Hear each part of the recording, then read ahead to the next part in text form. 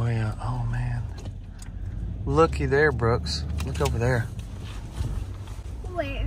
Look what Uncle Keith told us when we were gone. Something happened. There it is. Looky there. We've been gone the past couple of days. My Uncle Keith, which is Kevin's brother, whenever we're gone, they help take care of the Ponderosa. Just in a meeting, well, Uncle Keith sent me a message, a very unexpected picture.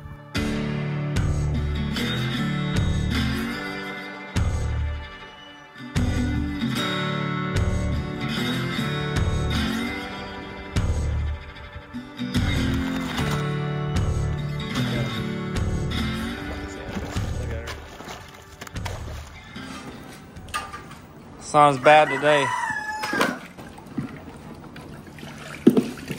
Look at the difference in the size of the ice.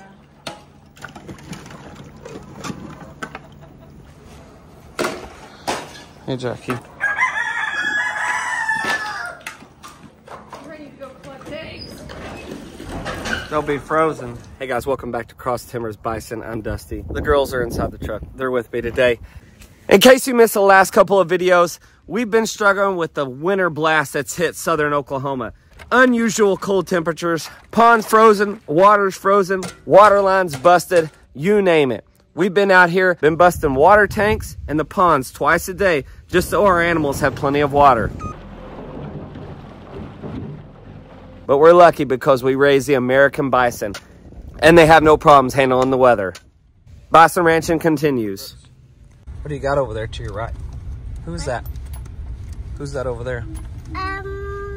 Bullet. It's Bullet, the new addition to the family, isn't it? Who are we going to see? We're going to see... Who's out here in this pasture? Big Joe. That's right, Big Joe. We're gonna go see Big Joe real quick. And all the ladies. And Hoss, don't forget about Hoss.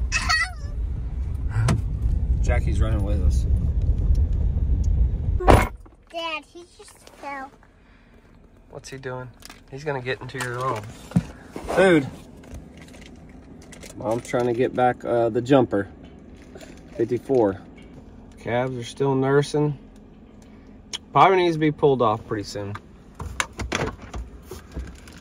Mom's gonna get them lined up here for us. We gotta pull through here quick so Mom can shut the gate.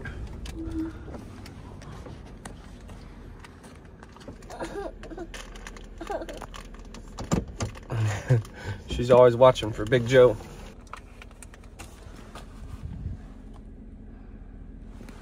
She's trying to hurry before Big Joe gets over there.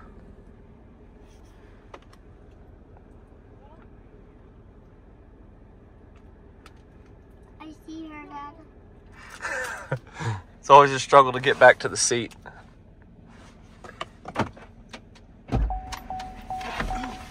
Well, Hoss was coming around that side, so I couldn't go around the other way. We need one of those automatic gate things is what we need. Mommy, I hope... It'll be much easier for us. Looks like the pond is still... God, Big Joe! Is he over there? Yes. It looks like the ponds are still frozen. Dad, I want to go over there. Oh, look. We will. Where's it at? Papa. Oh yeah, oh man. Looky there, Brooks. Look over there. Where? Look what Uncle Keith told us when we were gone. Something happened. There it is. Looky there. Let's give him some cubes. Still the old-fashioned way. Right out of the side. The door open.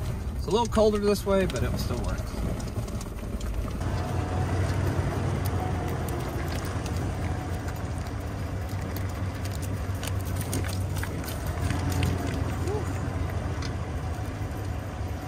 Stop it.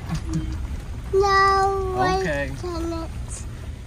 We're down here in the Big Joe pasture at the Ponderosa. Got something exciting and fun, as you can see right back here. So we've been gone past couple of days. I took Mom and Kevin and Marissa, and we met some good friends and stuff at the National Bison Association in Denver, Colorado. We go to this every year, and it's time to get away, learn new things. I'll get together with some friends, a big Bison family, basically. Well, my Uncle Keith, which is Kevin's brother, who helps us take care of stuff, he lives really close to us, him and my Aunt Janie. Whenever we're gone, they help take care of the Ponderosa.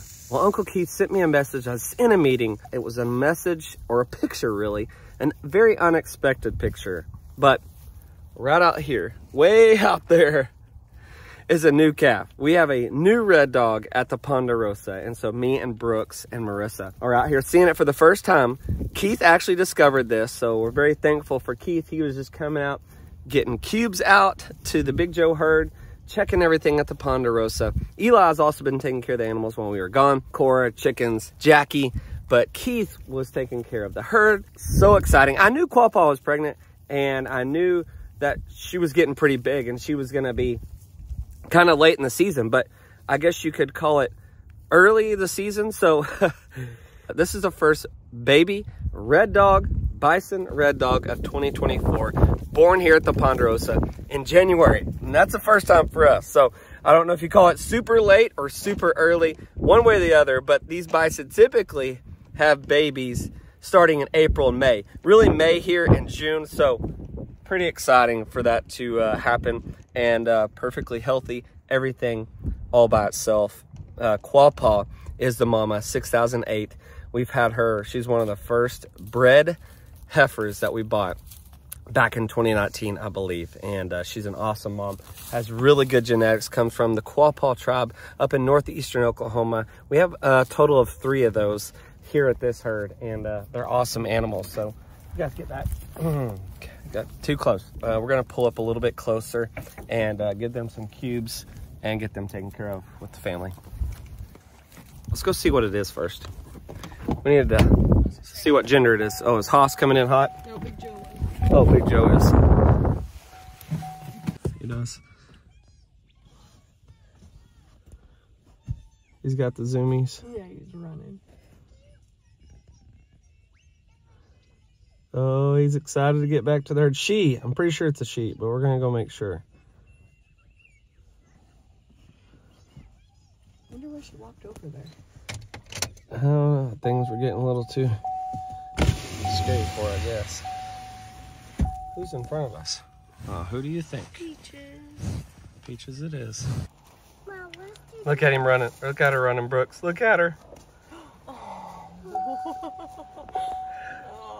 Just a couple of days old and up and at 'em. It's amazing. Is that, are you coming, Mom? What are you doing? You coming? Oh, definitely a heifer. Looky there. You see that? Oh, See the way she's peeing? Yeah, it's good. Yeah, it is. Her mama's pretty. Yeah, she's a little sucked in. I'm not sure why. Probably just from having a calf, and it's in the middle of winter, so it's probably not hard. Or it is very hard on these mamas sometimes, and then the temperatures are rough, so we'll have to keep an eye on her and make sure she has enough to take care of the calf. Her legs are long. She's got long Yeah, legs. she does have long legs. Mama's about 1,000, 1,100 pound mama too. So, still kind of keeping her distance a little bit. Meanwhile, Big Joe's eating.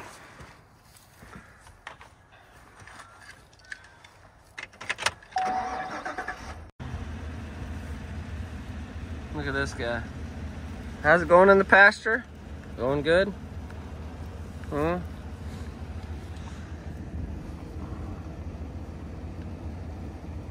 Mr. Haas. You guys getting along together? Big Joe. He's tall. Who? Is that snow or is that hay? That's probably hay.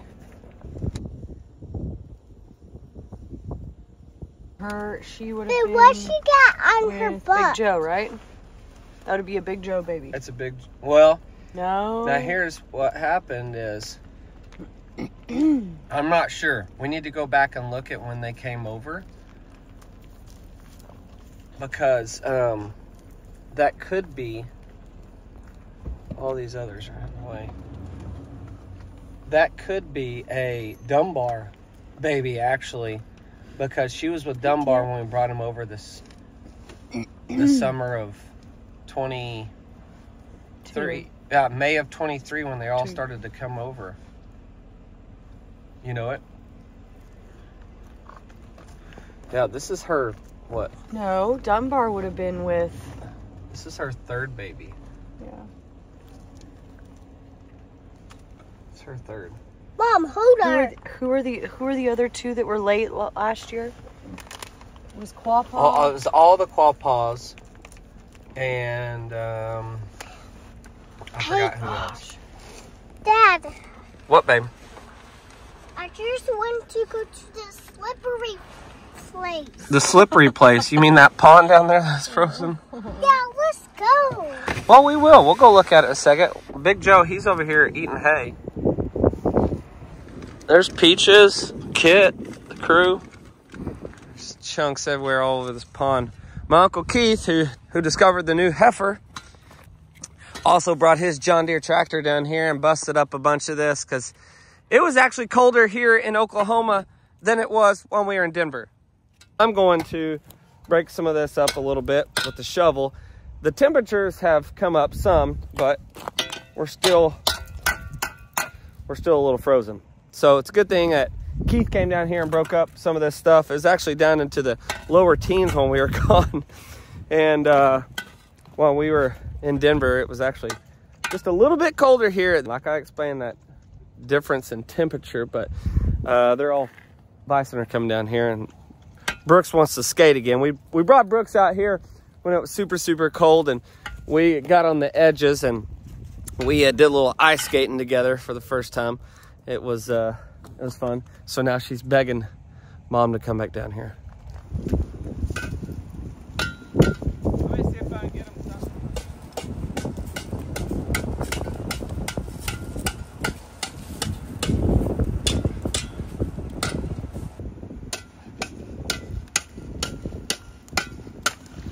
Watch it, Dusty. She's right behind you, hon.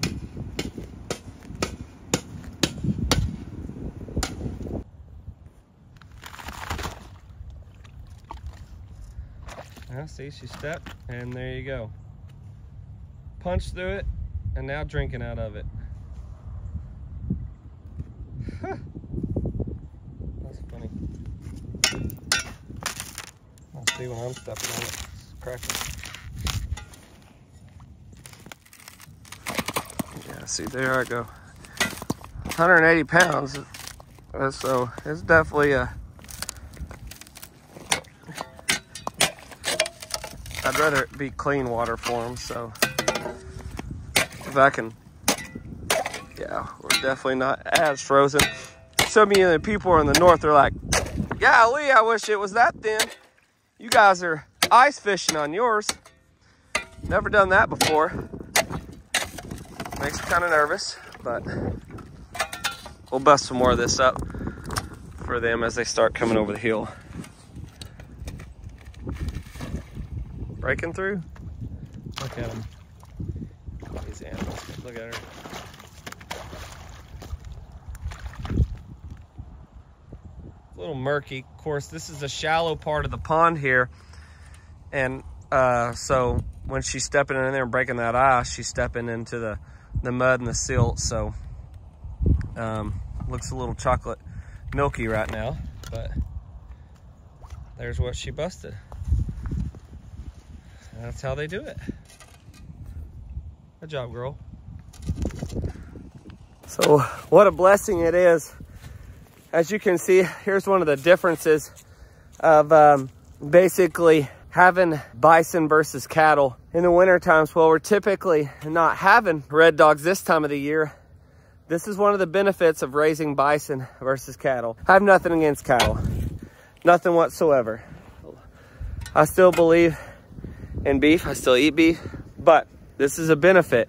Is a lot of cattle are calving right now this time of the year, and so when you're dealing with these temperatures and everything, when it gets this cold in Oklahoma, there's a lot of guys out there having to rescue calves bring them up in their barns with the mama, or take the calves into their homes, which is all part of it. But with bison, as you can tell, even in some of the coldest temperatures in Oklahoma, we just had a red dog born and nobody was around or anything. This is how it should go. They should have these red dogs all on their own with no issues, and nobody has to go out there, rescue a calf and bring it in and make sure it's warm and heated up. You know, it is a blessing to raise these awesome and tough animals to survive in, you know, just these temperatures in Oklahoma.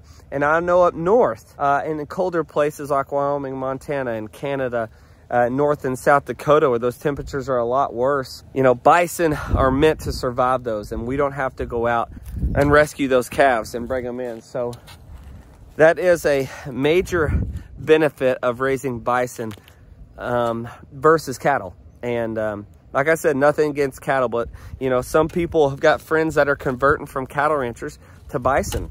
And so this is one of those things, a major benefit of it. And so when we were trying to talk to people about raising animals and stuff, this is one of the challenges you don't have to face versus bison. There's other challenges, but anyways, we're busting us and moving on to more projects. Hey, what are you doing on the pond? What are you doing, Maya? What's up? Come here. It is super, super solid over here. It's about 4 or 5 inches thick, isn't it? We're just walking on the edges here. Look at Mom and Maya over here. Here, hold on to me. Mom and Maya are walking along the edge. It is super thick, so I know I just broke some ice right over here along the edges. It's super shallow. But in this part, whoa, hold on to me. In this part of the pond, it is right here. It is super solid, super thick. Oh, Maya just slipped. You can see the depth of it. It's like, it's about 5 or so inches here. No, there's no cracking, nothing. It is solid, solid. Hold my hand, babe. Brooks wanted to come out. Maya's having fun. Oh yeah, look at those trees frozen. Maya can't get her sticks. Get your stick. Get your stick. Oh, that was too big, Maya. Get your stick. Okay, okay. Well, I threw a stick out there last time for you, and you didn't go get it. Let's see if she'll go get it this time. Can you throw it out there? Just a little bit. See if she'll go get it. Oh, oh. She's like, yep. Not too far, of course. You can see the different layers of the ice.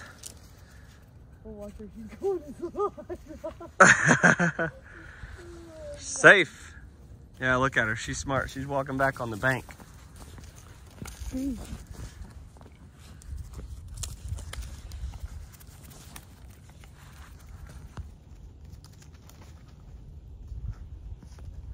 Here, stay with me.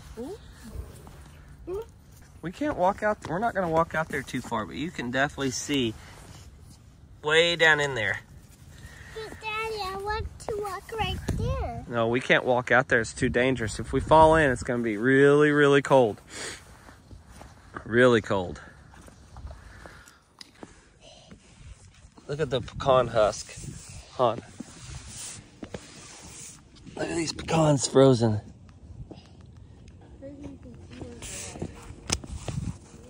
It wasn't too bad. It's because they melted some. They were sitting out here and they melted. Daddy. Yep. Mom. Okay.